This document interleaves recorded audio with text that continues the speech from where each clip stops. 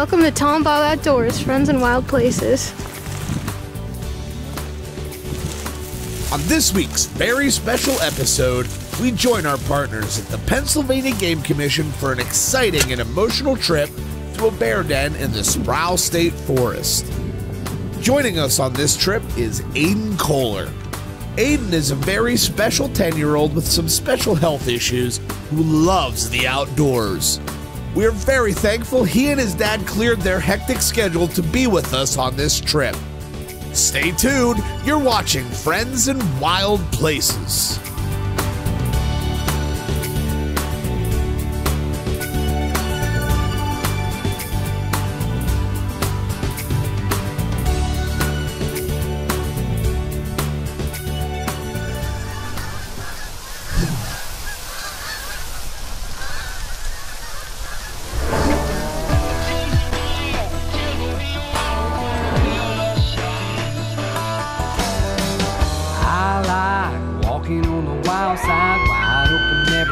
Letting it fly. You can find me high on the mountaintop, floating down a river rock, living for the ride. If you really want room to run, I'll show you where to get it done. Step off the back porch, jump across the fence, don't let the barbed wire catch you in the pants. I'll be waiting in the bottom by the TomBob Creek. Come on, take a walk on the wild side.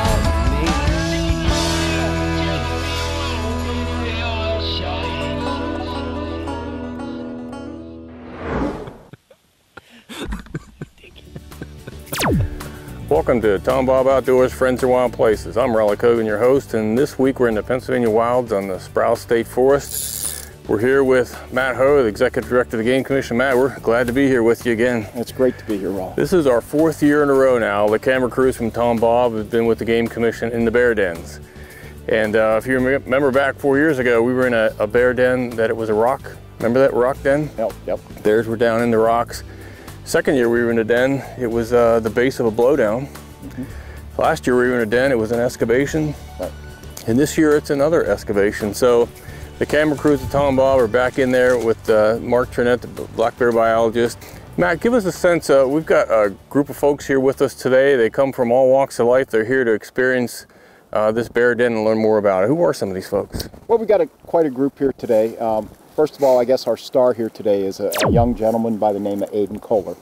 And Ayden's got some serious health conditions going on right now, and Ayden is a 10-year-old who absolutely loves the outdoors.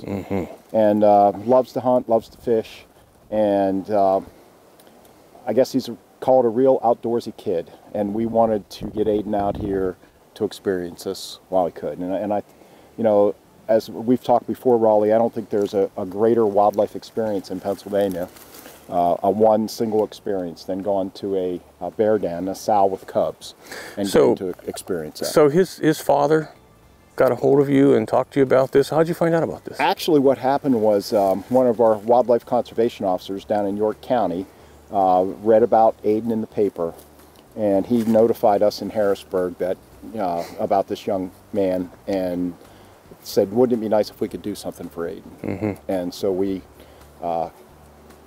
didn't take long to think of, a great experience this time of the year for him. What a great opportunity, because we happen to be real close to the road, able to get into this wild place here in this clear cut and be able to share this with Ayden. Yeah. I'm sure it's pretty cool for him, the expression on his face. He's never held a cub before, but be able to provide an opportunity like this, I commend you for doing that, and we're happy to be along with you. Yeah, we're glad you're here. It's kind of a whole, the whole group, all the partners jumped together on this. We didn't have a lot of time to prepare for this. Basically, last Friday, I called Ayden's father and talked to him and told him about this opportunity. And of course, Ayden's becoming quite the celebrity now. And he had a whole schedule of events for today. And when Ayden heard they had the opportunity to come to the bear den, basically he canceled everything else he had to do. The young man's experienced quite a bit for as young as he is. I mean, he's hunted, he's killed some deer, he's killed some other animals, experienced the outdoors, and he wanted to come and do something in the outdoors, and to be able to come and do this is pretty special for all of us. So to be able to share that with him and the rest of his family is pretty cool. Yeah, it's a phenomenal experience. I know I'm sure Ayden, just by the look on Ayden's face, he's really enjoying it, and I'm sure his dad is really enjoying this also. Yeah, so he got to see the 3 cubs and went back in and see the sow, and it all worked out really well for him. So we're also here with Mark Trinette, the black bear biologist, and we're going to get a chance to talk to him too.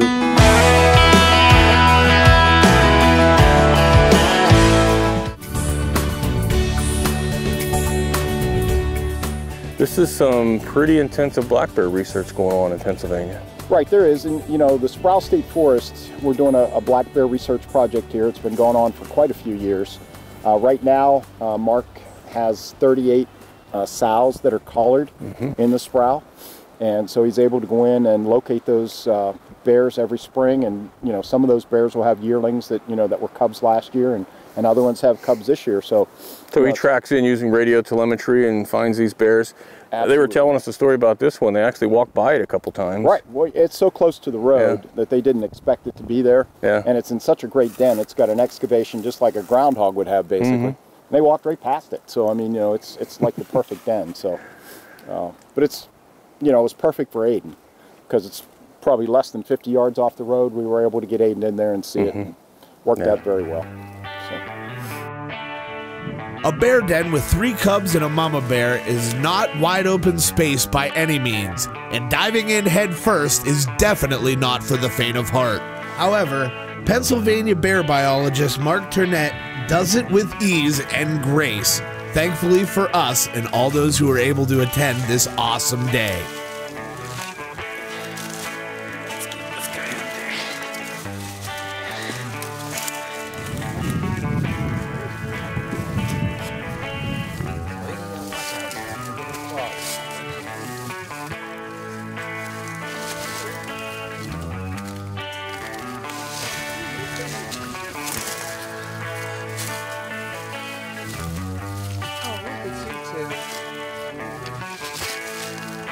Looks like fingers.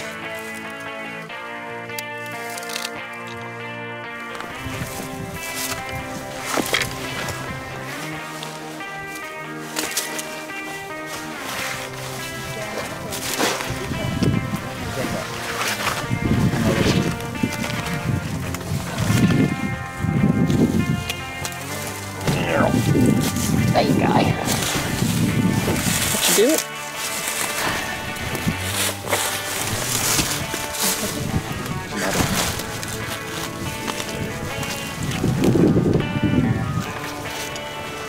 Where's Mama? She's here? Yeah, I think she's right here, but she's not a really cool dad. Cool. Come here. Come here. Smile. You want to smile? Smile. Smile. There you go. See if you like any of those. Oh, I'm sure it's great. Thank you.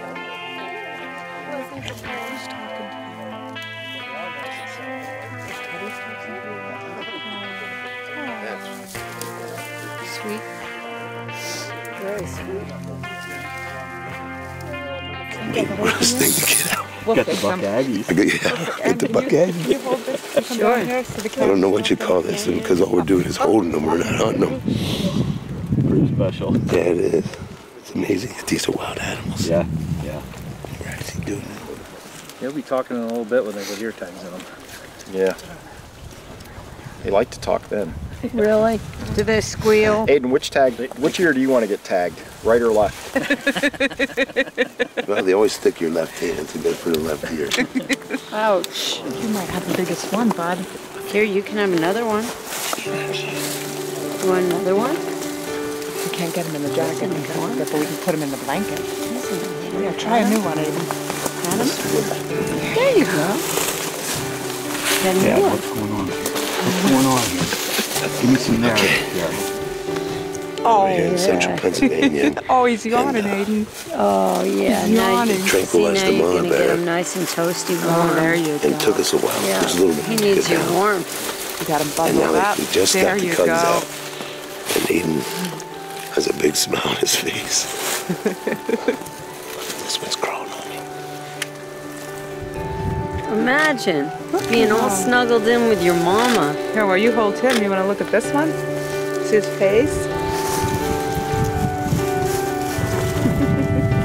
What are you doing, buddy? This How old are they? Do we know how old they are? They're born in January. He's crawling up here. It never gets tiring. Never. Tell us how many years you've been doing this, bro. 32 years. Probably went to my first bear den in 30 years ago. And again, 30 years of this never gets tired.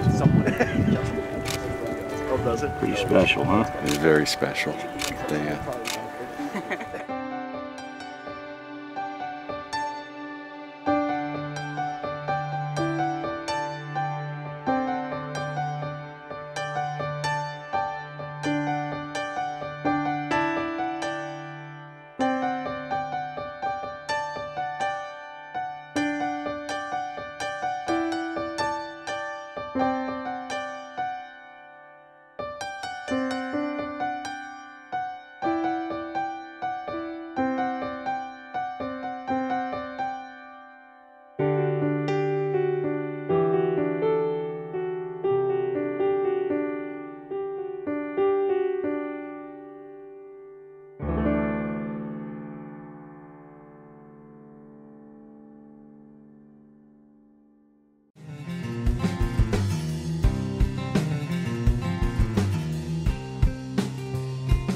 Our special guest today is Keith Gillespie. Keith is the chairman of the House Game and Fish Committee. Keith, you've been up in elk country before, you've been on the Sproul before, you've been on these kind of outings before.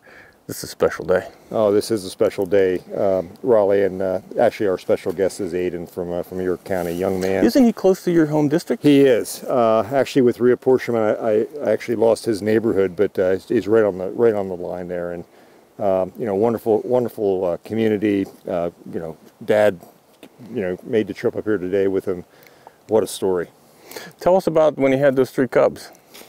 I tell you what, you know, I just found out about this a few days ago, and they said... Well, we did too. We only found out like last Friday, so 4 or 5 days ago. And you guys really rallied up the troops to get everybody out here. I mean, to be able to have this documented for the family, and everything else that's been associated with this is just absolutely wonderful. Everybody's pulled together. Kiko, Game Commission, to make this possible is just, it's heartwarming. But I was reading this article a couple of days ago and I found out this, and they mentioned something that he was target shooting and had a slight smile. Well, just a few minutes ago when he was holding his 3 cubs, it was a sustained smile from ear to ear. Obviously meant so much to Ayden and his family. It was a special moment, that's for sure. I don't know if I've ever seen anybody handle 3 cubs like that, and they felt pretty secure right there. They did, you know, it's amazing. And normally they're crawling all over the place, they're trying to get back to mom. Bawling and scratching at you. Exactly, scratching and carrying on, and you know, they just like, you must have a really calming effect on them, because they're just all 3 laying there like they're laying inside the den. Special moment, and we're glad to share it with you and the rest of the crew here today. Raleigh, thank you so much for making this possible, and for the opportunity to be here. Thank you. You betcha. It was a very positive and uplifting day for everyone involved. From breakfast till the time we left, everybody had a smile on their face. Especially young Ayden, who was a very special boy who had the time of his life with the Pennsylvania Game Commission and TomBob Outdoors. There you go, that's it. Yeah! There you go. Now push it the other way. Can you push it up? Push this way with it. See that? There you go. All right.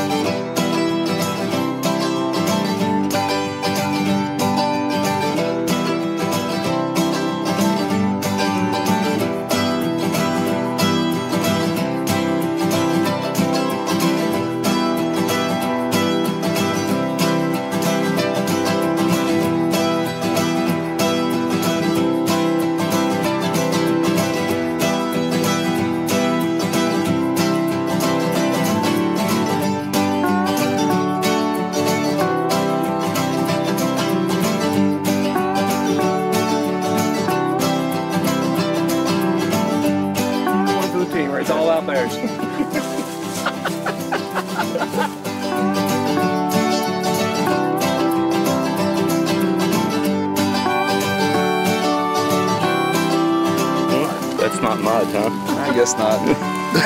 Brandon, is that true about what bears in the woods, or not necessarily? Well, today it is.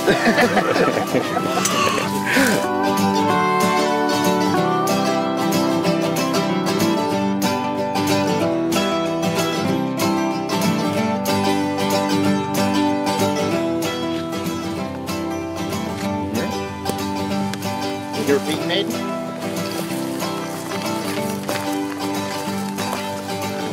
Yeah. Put on your chest there.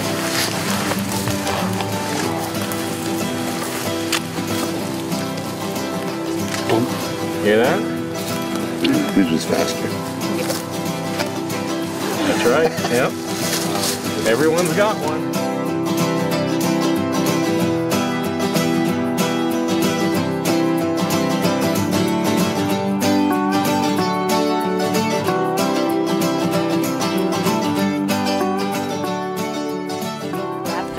So what, can you see that? Tell me what that number says when it stops moving around. 4.6. 4.6.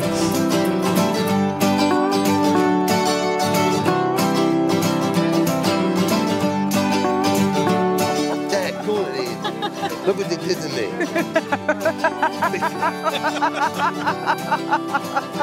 I don't think it feels too bad.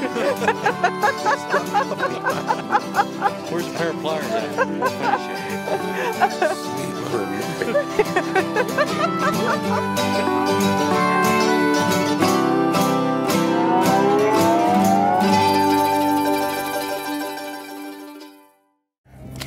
We're here with Pennsylvania Game Commission black bear biologist Mark Turnett. Mark, we appreciate, as always, you hosting us out here and showing us some of this really cool bear research you're doing. My pleasure. This is one of your study areas, right, on the Sproul State Forest? And this is actually our largest study area.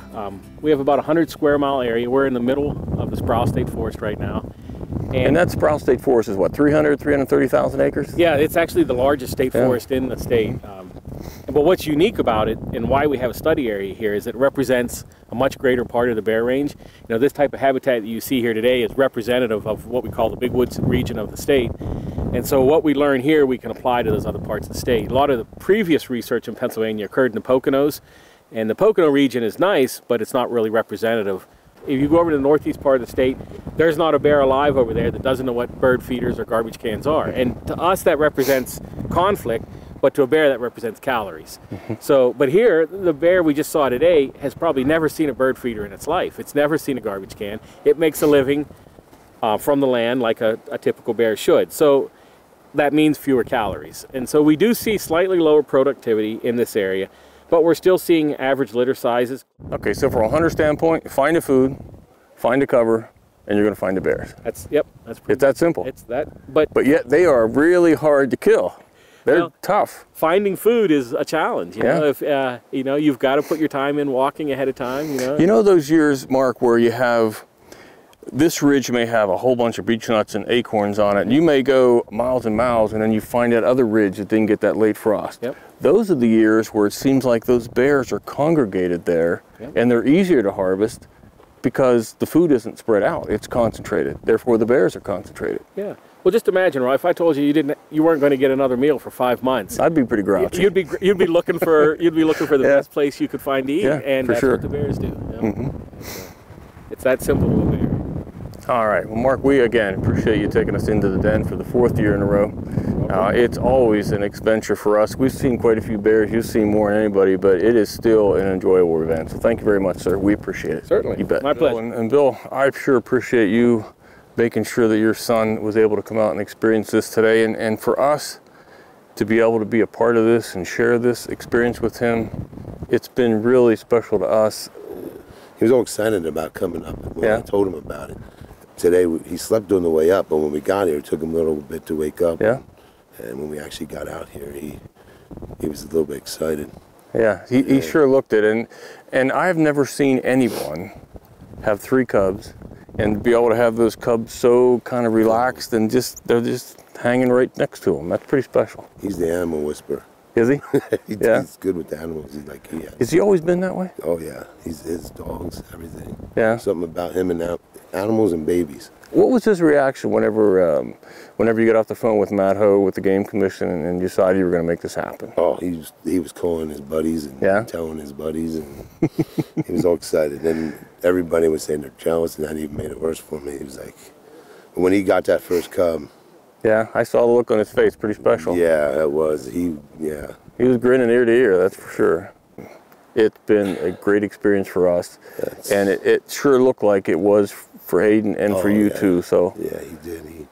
That was the greatest thing. When he almost cried when he wanted to put it back, he didn't want to put it back. Yeah, he wanted to stay there a little longer. But well, listen, we appreciate you spending time with us and letting us film this and getting the posse crew here from TomBob Outdoors to film this. Yeah, I appreciate it. Thank you very much. I really appreciate you that. bet.